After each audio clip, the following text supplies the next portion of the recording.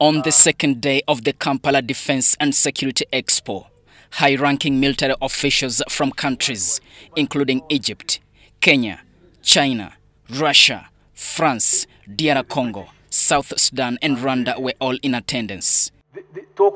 In his presentation on the impact of a multipolar world on Africa's security posture, General Muhoozi Kainerugaba discussed the historical challenges Africa faced due to European colonial influence. General Muhoozi Kainerugaba said that it is crucial for African nations to unite to strengthen our position on the global stage.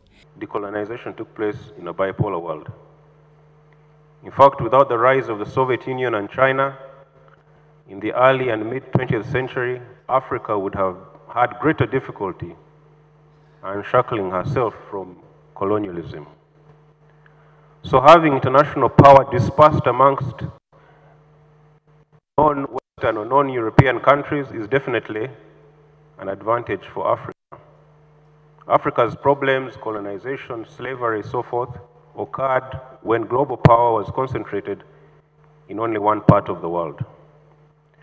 So historically, a bipolar or multipolar world with power being held by Asian, Euro-Asian, and maybe one day even African powers was a very good thing for Africa. One result was our independence.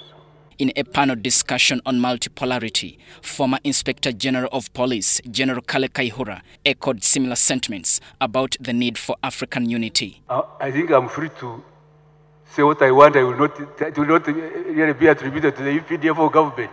I'm now a free agent.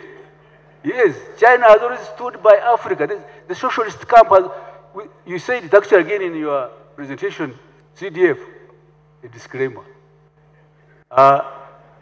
You said it here, that had it not been for the socialist camp,